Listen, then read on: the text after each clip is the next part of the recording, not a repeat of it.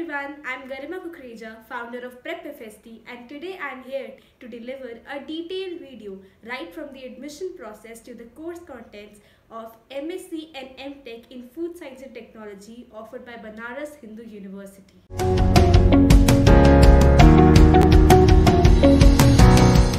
BHU holds NIR of 3 in Central University rankings and was established in 1916 by Pandit Mohan Malviya. The institute consists of over 14 faculties and 140 departments. So, Masters Food Science and Technology is offered by Institute of Agriculture Sciences under the Department of Dairy Science and Food Technology.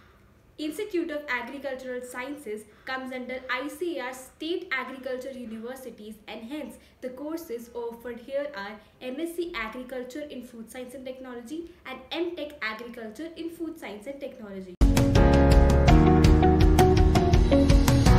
Coming to the number of seats, there are in total 30 seats for M.Sc and MTech Food Technology, out of which 15 is for the general quota and 15 is for the reserved quota.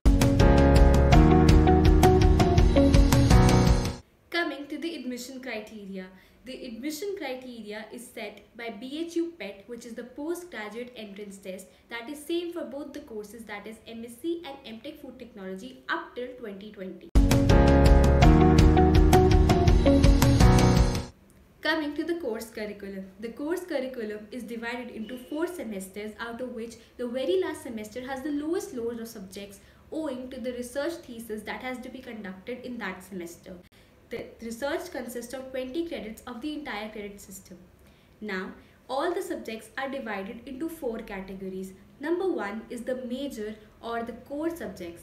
Number 2 is the minor subjects that are offered by the other departments of Institute of Agricultural Sciences, which can be horticulture or something related to dairy technology. Number 3 are the supporting courses, which can be statistics or computer analysis. And number 4 are the non-credit supporting courses that are mandatory as per the ICAR regulations. The non-credit supporting courses are to be studied by both the streams, be it M.Sc or MTech in Food Technology. However, the type of major subjects differ for both of the fields. The dissertation process of the thesis consists of submission of the thesis followed by 2 vivas that are conducted around the thesis subject. Coming to the eligibility criteria. Any student having a bachelor degree in these following streams, that is for BSc in BVOC, these are the streams for admission into M.Sc Food Technology, and for BE and BTech, these are the similar streams that are required to get admission into MTech Food Technology. The course fee. The course fee ranges from about 1 lakh to 1,20,000 with average of 35 to 40,000 per semester of the entire course. Coming to the most frequently asked questions about the BHU PET entrance test.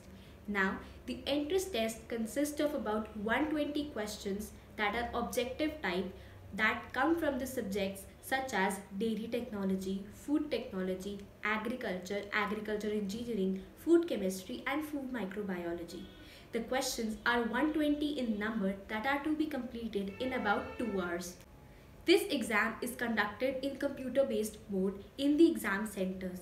Last year, the exam due to COVID situation was conducted in last week of August, and you can expect the same for this year.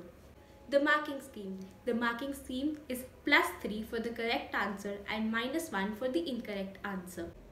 It is important to remember that the pattern is subject to change every year as per the university regulations.